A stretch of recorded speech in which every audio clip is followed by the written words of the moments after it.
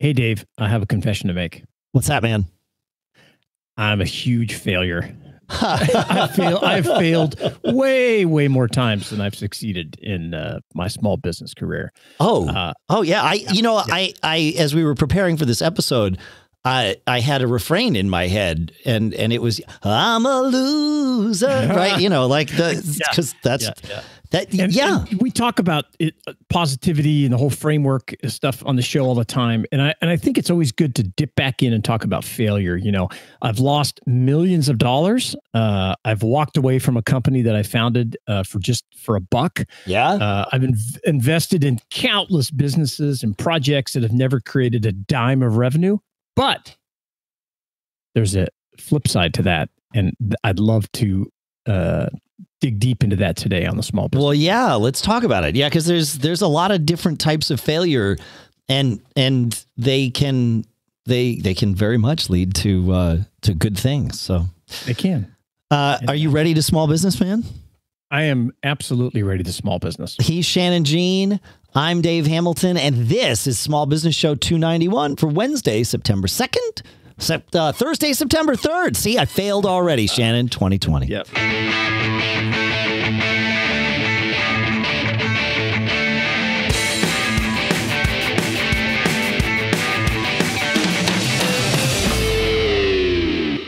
Yes, indeed. And Shannon, you are right that this is show number 290. No, I think this is that right? Is it? It's not 291. Am I failing at that too? I think it's 292. So we already did 291. Is that right? Let's see. Yeah, we already did 291. 291 was with Victoria last week. It sure was. Oh, see, right, man, we're just failing left and right. They're stacking up, but that's okay. But that's kind of the point. Is that these for me anyway? My life often looks like a series of failures that just sort of cascade on one another until there's success at the end of the road.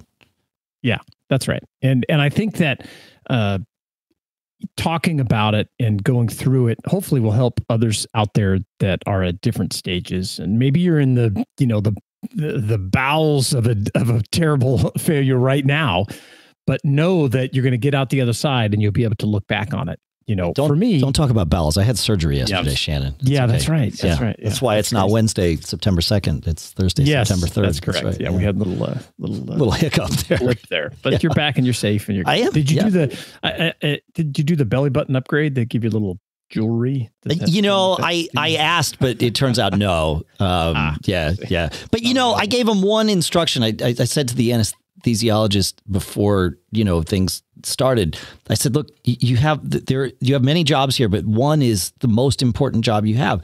She said, what's that? And I said, to wake me up at the end. And so she succeeded. See, like, I don't know if there was a series of failures in there. All I know is she woke me up at the end, and that was how I judged success. So there you go. That's pretty good. Yeah. That's good. Yeah. So, and that's important too, is looking for every success. The key for me is I failed so many times, some of them huge, most of them smaller, thankfully, but I've never let one of those failures stop me from eventually moving on, developing that revenue stack that would help build wealth over time. And, there's a saying, I never fail, either win or learn. And it's been attributed to a few different people, but so we'll just let it hang out there. I don't know who actually said it. Yeah. But the premise here for today's show is much of how failure impacts your life is how you frame it, how you look at it, the way you spin the story. And we talk about that on the show all the time, that as small business owners and entrepreneurs, we have the luxury of creating our own story, right? Yes. And I think so many people miss that opportunity is, you get to frame it. You get to create how things work, and you get to come up with the story, how you share it, what you talk about, to not only to other people, but to yourself, which may be more important. Well, right? I think that's the most important. Yeah. Yeah. Because you got to believe it before you can, sell it to others. That's right. Yeah. Yeah.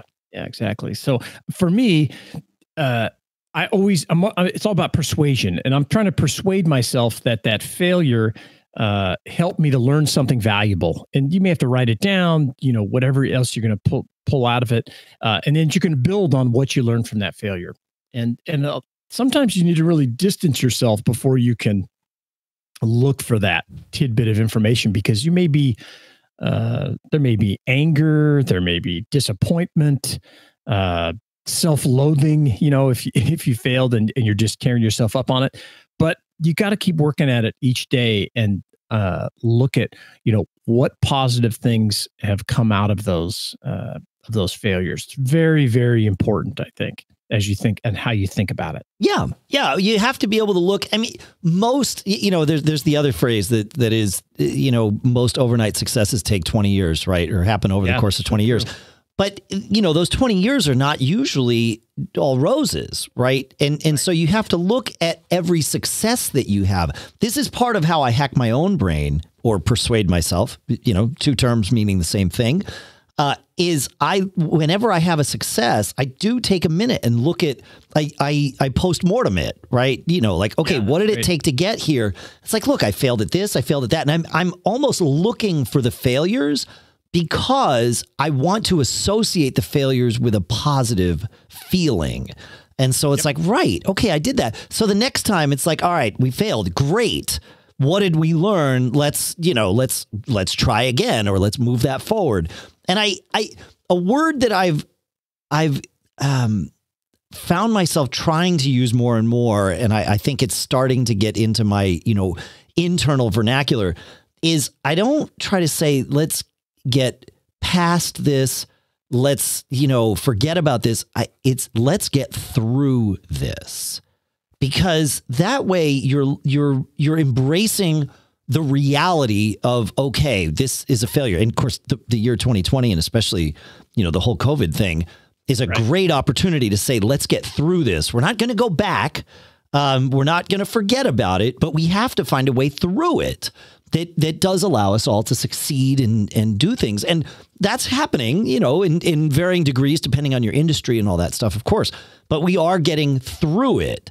And it's not ignoring what the realities of what's going on, but it's accepting them and then figuring out, okay, well, how do I carve a path that sidesteps those things and gets through the problem? But you can do that in your own business. Like there's a million different levels that you can do that at. But I like that phrase for myself. Like, let's get through this.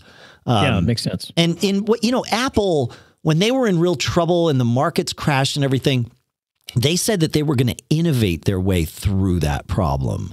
And I found that at the time, it was like, oh, what a really smart thing to say. I mean, I know they're speaking to investors and potential customers. I mean, any Apple press event is very carefully crafted, but it was Steve Jobs that said it. Like, we're going to innovate our way through this downturn or whatever it was. And I was like, look at that. And then, of course, they stood up to that. They proved it. Yeah. It makes a lot of sense. I just like the terminology. So I've been trying to make it my default language, and I'm getting there. Yeah, that's great. Yeah. Yeah. And a lot of that, how you frame it and the speaking to others, when you discuss this failure with your employees, your spouse, whoever, you want to have that framing set up to where it serves your story, even when you're telling yourself, who do you want to be? Do you want to be the flaky person that jumps from one scheme to the next, or the focused, independent thinker? It's working hard to find success. That's, I just haven't found it yet, but I learned this. My takeaway is this. Remember, you get to choose that. That is the power of being independent, being an entrepreneur. Is you get to set that framework. And both of those things describe exactly the same person and the same steps they're taking. You can just choose to look at it two different ways. Yeah. Yeah. Yeah, it's really good. And it's easier to do it once you've had some success, obviously. Yeah. The more success you have, you're going to find it is easier to talk about failure. There's no doubt about it. You can't. I guess that's true. I still have trouble with it, but anyway. Well, yeah. I have trouble with it, but I can't think of myself in a negative way. I just have Right. this totally different outlook. I know And, you told me when you go like to a Beck, or when we could go to concerts, Yes. when you'd go to a Beck concert, you wouldn't sing along with I the can't I'm a sing loser that thing. loser song because it's just not me. It's not true. And I Right. change the words. I just make it you. Yeah, I know. It's fascinating. Yeah. Yeah. And And there so I was it's- singing the exact same words, but from the Beatles at the beginning of the episode. That's right. Yep. Yeah, because I'm just such a firm believer in that. We're programming ourselves every single day. Mm-hmm. I was working with a woman in this Facebook group that I manage about selling online and things, and she's creating marketing material and all this kind of really great stuff. And I said, hey, not only is this good for your customers, it's good for yourself because you see this now. You're looking at these branded materials, bags and shipping material, all this kind of stuff. And I go, that really helps your framing of, hey, I'm a legitimate business. I'm moving forward. So how you think and the things you look at, the things you listen to, it has a dramatic impact on your outlook and how you frame that stuff. And that's what has worked for me and allowed me to get through so much failure in my life and convince people all around me that we're going to get through it. For sure. So I have a tip that I came up with very recently, in fact. I mean, I think at times I've employed it over the years, but I came up with it recently that I want to share. However, the next thing that I want to share is our two sponsors, if that works for you, Mr. Gene. That works for me, man. Yeah. All right. Our first sponsor today is at meetotis.com/SBS. Mastering digital marketing can be a mess. In fact, it's something that I've failed at many, many times over and over again, to stick with the theme of the episode here, but it's true. Like, this is something that is really hard to master. And the thing is, all the big companies have teams of people, or they're using AI or things like that to get it done. And this is where Otis comes in, because with Otis at meetotis.com/SBS, there's no need to learn multiple complicated ad platforms. You can easily create ad campaigns for Facebook, Instagram, and Google in just minutes right from the Otis app. And the app shares helpful tips so you can create ads that people want to click and buy without having to hire an agency. And then Otis analyzes your existing customers using data from your point of sale solution, and then uses their AI, their artificial intelligence, to find those customers and then others like them, and then shows them your ads online. So you can put your social ads on autopilot, manage from your phone, and autopilot balances your chosen daily budget across the various social platforms. And you can get results for just $10 a day. It's a super headache saver. You pay Otis weekly, they pay the socials. It's awesome. And we want you to get started with Otis today using our special offer. It's a 14-day free trial plus a $25 ad credit. So you truly get to use it for free. But you only get that when you go to meetotis.com/SBS. Like I've said, meetotis.com/SBS. Our thanks to Otis for sponsoring this episode. Our next sponsor is Linode at linode.com/SBS. If you're running anything in your business, chances are you're going to need a server, right? You run your point of sale system, you need a server. You run a VPN, you need a server. You run, you want to run Minecraft at home, you need a server. Here's the thing, you want to leave running the server up to the server geeks.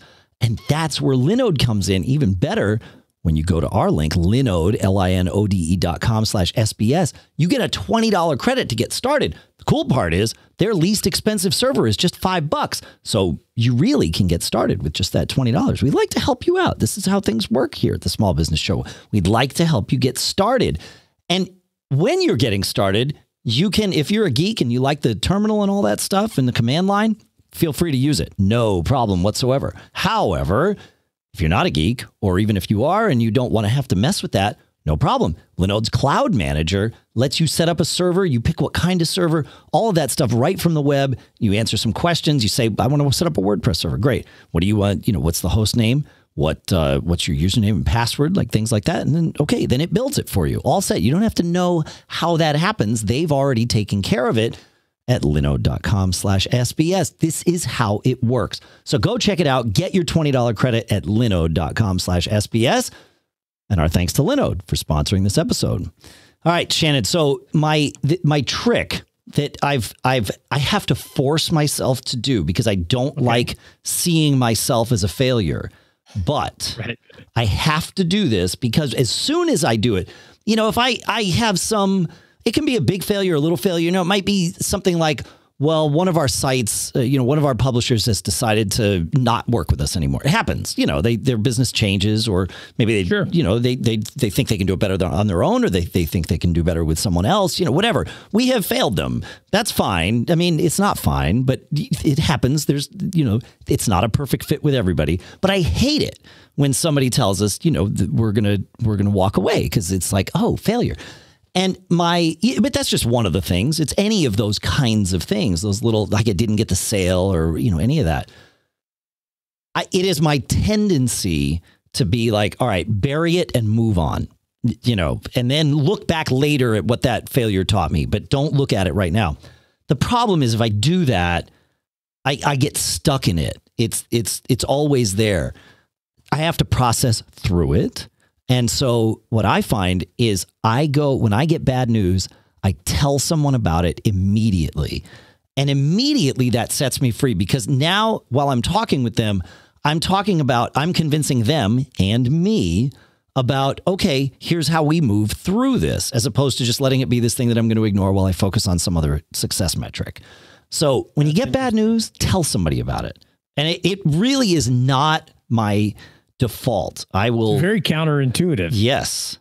But I'm finding it it frees me. It allows me to move forward, which is weird, but it works. Yeah. I heard a term, I was driving home from the mountains yesterday and I heard a term that I want to explore more on the upcoming show is a cult of positivity and how it can impact you in a negative way and related to business. And I would think that thinking about it, I've definitely have this issue, and your technique is an interesting flip side to that, being able to get that negativity out there to help you get through it. Well, it's no longer like when I'm at the end of that process, it's no longer a bad thing. It's a thing that I've now learned at least one thing from, because processing it, there's always something that comes out of it, we didn't get that sale. Well, why? We couldn't provide feature X to the customer. Okay, fair. Like now we get to decide, is that important to us? Because do we want to go through whatever we need to go through to be able to offer feature X? And now maybe we don't get to go back and get that customer, but the next one we don't lose because we have it, or whatever it is, or we can decide, no, it's totally not worth our time. All right, great. Well, we've just proven to ourselves that, we've had a real world example and we are okay not having feature X and losing that type of sale. Great. Moving on. No problem. We can revisit that down the road if we want. So I don't know. Smart. It's just, I like it. Yeah. Well, one of the ways that I, have come to deal with that failure is using humor, right? And to help me get through it. I think you gain more fans, more respect when you tell like self-effacing stories about your failures, because most people, they know about your success one way or another. Hopefully, they see it around you, right? Right. The way you carry yourself, maybe where you live, your building, where your business is.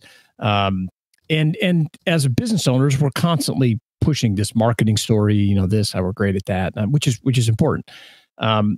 But when you share your failures, I think it really endears people to you, and it shows them that, you're just human, right?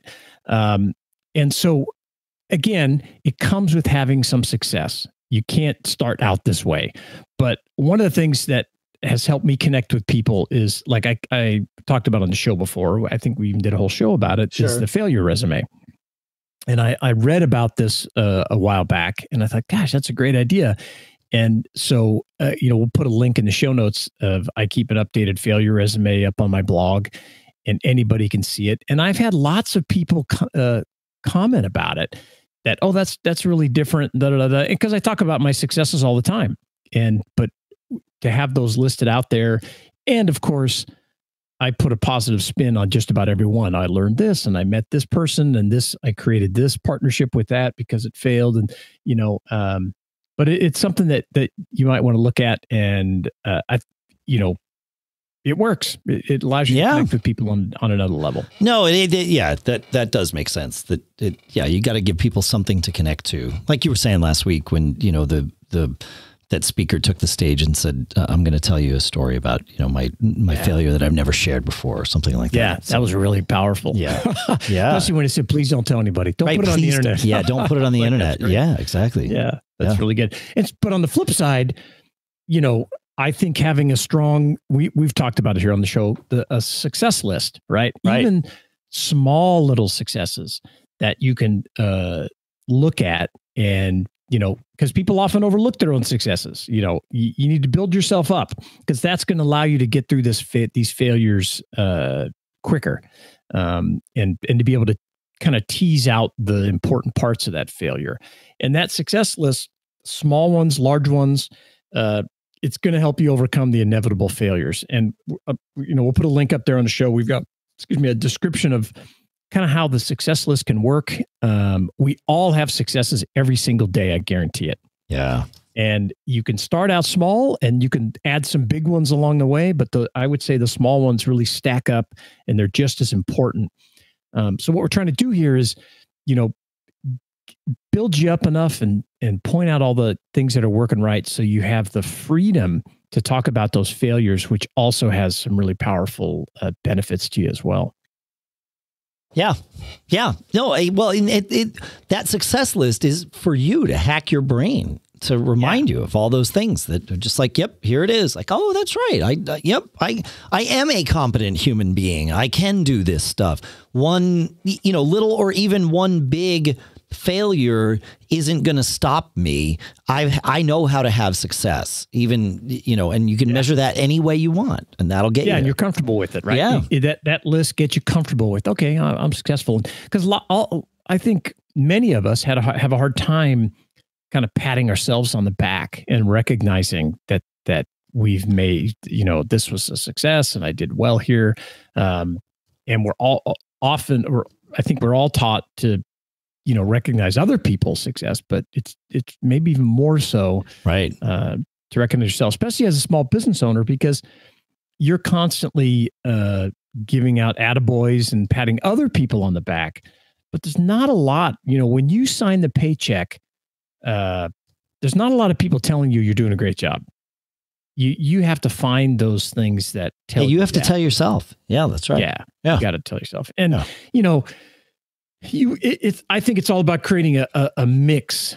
Success, obviously helps you live, you pay the bills, create your business, build wealth over time. And along the way, these failures should make you stronger, wiser, hopefully, without derailing, this, your march towards, inevitable world domination that we know you're on. And it's just being able to put these things together, and so that you can succeed. So you can succeed. Both. Yeah, absolutely. And, one of the things that I often see too, that I wanted to bring up and get your feedback to see if you've seen this as well, is I see business owners over and over always swinging for the fences, to use a baseball analogy, to seeking out home runs over and over and over. And I have not done that. And maybe I missed out on lots of opportunities, maybe.